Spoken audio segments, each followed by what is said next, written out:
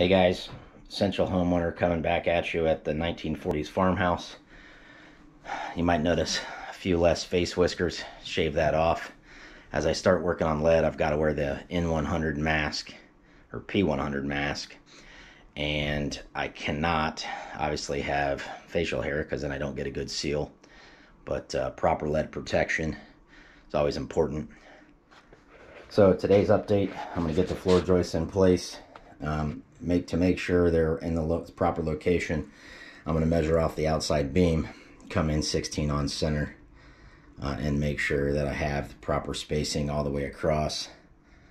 This last one I think is going to fall wherever it falls, but the mid spans will be in the appropriate locations. So I will start getting those measured out. I've already got a couple cut here on the outside, or on the far side here. I need to trim off. This is sticking over a little bit, if you can see, just maybe a ½ inch. I need to trim that off so I can get those flush. I will get to work and bring you guys an update later today when I get towards the end of the day. If you're curious on how this project ends up, just like and subscribe. Keep in mind, this is just the laundry room and the bathroom that I'm working on now, but this is about 1,000 square foot home. And I'll be doing a lot of this all the way through the house. So just happen to be starting here, and all of this flooring is going to get replaced from here all the way around. So if you like what you see and you want to see some updates, subscribe and hit that like button, and we will talk to you this afternoon. So we're making some headway here. This is where we stand.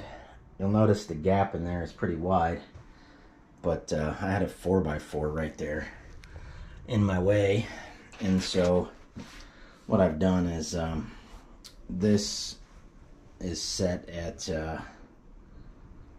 that's just set where it had to go, and equal distance all the way. This one here, I set this side at 32 on center from the outside edge of the 3-ply. And then so I'll do that 16 on center from there, and then marry this up. But that's it. So if anybody's curious, because these are undercut, this is a 2x8, and that's 4-foot overhang here, or 4-inch overhang. And so I used these are LU24s, or LUS24s. Let me look real quick. These are LUS24Z, so they're zinc coated for use with pressure treated lumber. And I'm using the screws instead of the nails just because it's easier to work around everything in here. And of course, nailing things in. I'm nailing the plies up in the center, and then nailing those to the 4x4 brace. But that's where we stand now. I'll go ahead and finish this up and get these in, and then we can go from there. I am going to run into, I think, another issue down here. I'm hoping I don't fall. I hope I fall somewhere not in the notch. Although the notch might be a good place just because I'd have a thicker piece. I might do that, actually. We'll see. But of course, can't fall at the 4x4. That won't work too well. So I'll keep going, and then once I get it all set up, I'm going to spray with Bora-care and then let it dry, because that's going to smell like terribleness. I'll spray everything down with Bora-care, and then we'll go from there. But I'll bring you back for an update here shortly. Hey guys, finishing up on the day here, and thought I'd show you guys the update. So got the floor in, ready to go. All the floor joists are in now. Got them all leveled off. Not too bad. You can see right there some Bora-care with mold control. And then I have some other Bora-cares, plain Bora-care, that I'll augment with to treat for termites. But This is cut. I've already fitted in place. There's a bunch of edge cuts, if you can see those, to go around 4x4s that are in place and so forth. When we do the kitchen, this wall's coming out, I decided, and so that little stick up is just to fill in where that door is, or that hole in the wall is there. And then this board actually lines up on that floor joist there. So that's almost it for today. We decided there's going to be no windows on this wall, and I am going to zip sheath the outside. There's blown-in insulation. I don't know if you can see that. So I've got to pull all that out of the wall.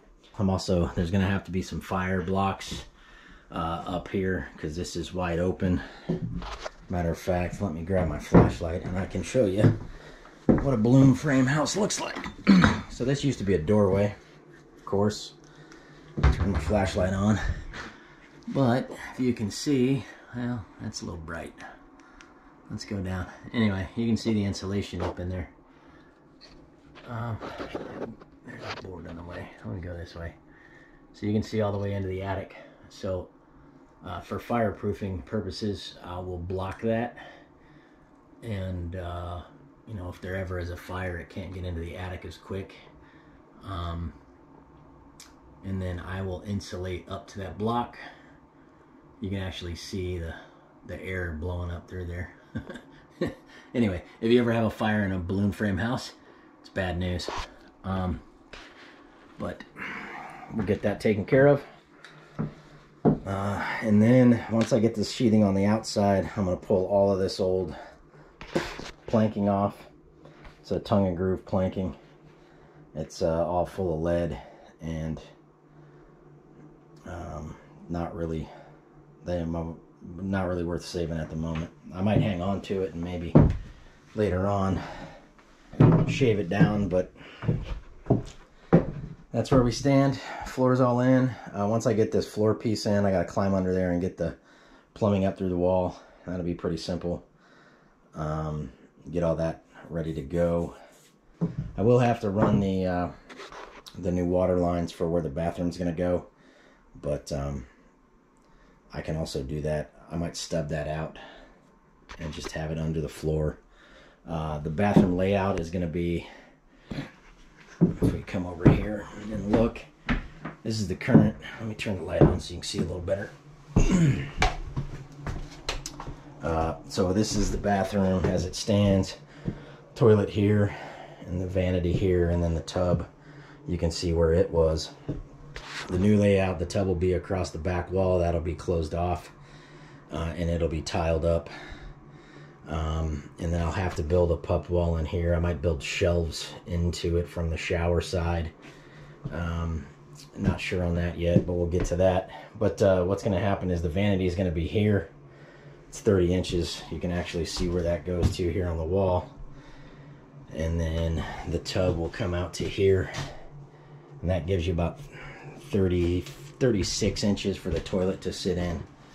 And so it'll kind of be a standard bathroom in a modern home where you come in the door and you got a walkway, the tub's there, toilet's next to the tub, and the vanity's here when you first come in. So anyhow, that'll be next once this room's finished. So if you're curious to follow along with everything, make sure you subscribe and hit that reminder bell. And you know, I'm trying to put something up every day as I move through this project. I might slow down a little bit once I get back to work. I'm on Christmas holiday right now, but once I get back to work, beginning of January, you know, it might be a couple videos a week as I work in the afternoons and get things taken care of. So like I said, if you like what you see, or you want to keep up with what's going on, and how to kind of air tighten a 1940s house, just subscribe, and I'll keep you updated as we go along. Take care, guys.